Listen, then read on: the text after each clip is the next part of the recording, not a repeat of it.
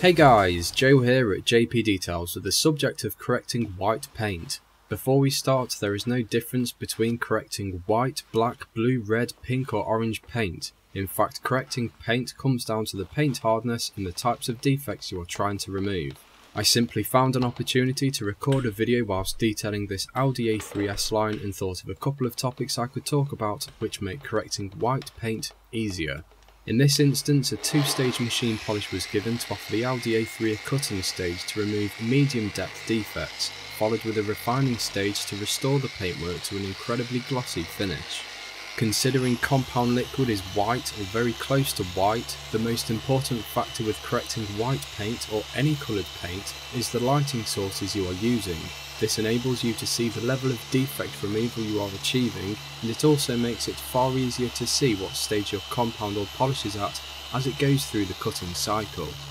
Most compounds contain abrasives that you have to break down through working the residue over the surface of the paint. When you first apply the compound to the pad and then begin compounding the paint using the machine polisher, the compound is going to be at its most abrasive with the first few passes that you make.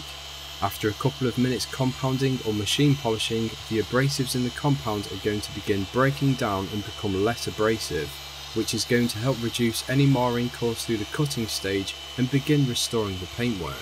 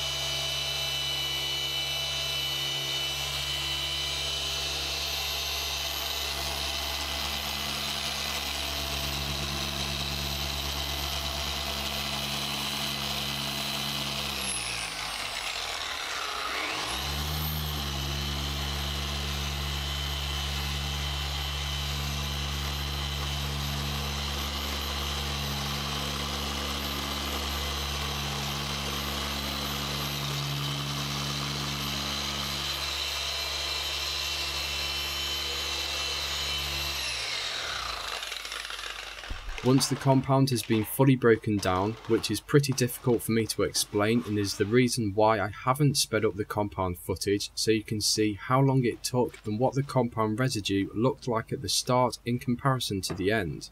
At this point you would remove the residue using a microfiber towel and then wipe the paintwork down using IPA to remove any polish oils or residue that may be camouflaging or filling any minor defects.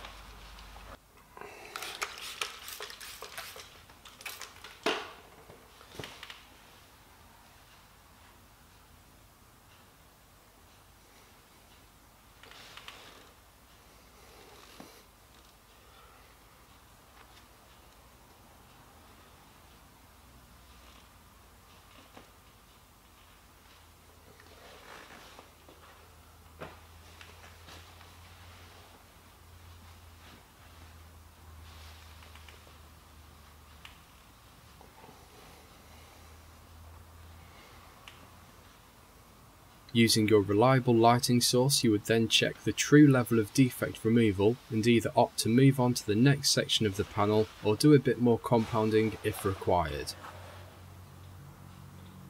The refining stage or polishing stage is very similar to the cutting stage. However, at this point your primary goal is to restore the paintwork for maximum gloss. When I talk about the abrasives in compound and polish, I'm referring to the Repairs compounds and polishes, as these are the only ones I use and cannot comment on any other brand.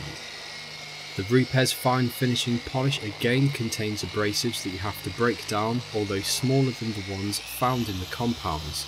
These abrasives are going to be at their highest level of cut right at the start. Then as you proceed through the polishing cycle, the abrasives are going to become smaller and smaller, finishing the paintwork for ultimate gloss. I won't speed up the polishing stage as I believe you will learn more from watching me do it myself.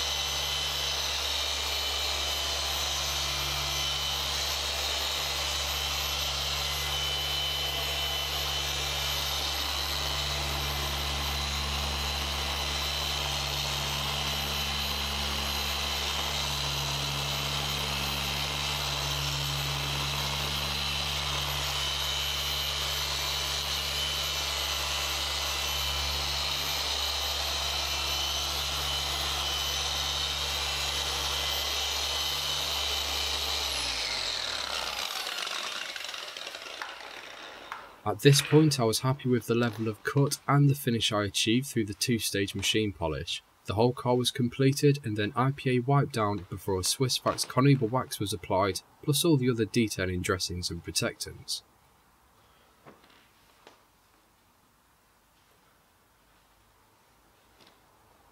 As always, thank you for watching. Please drop the video a like to show a bit of support and subscribe to the channel if you are not already. I'll hopefully catch you in the next one.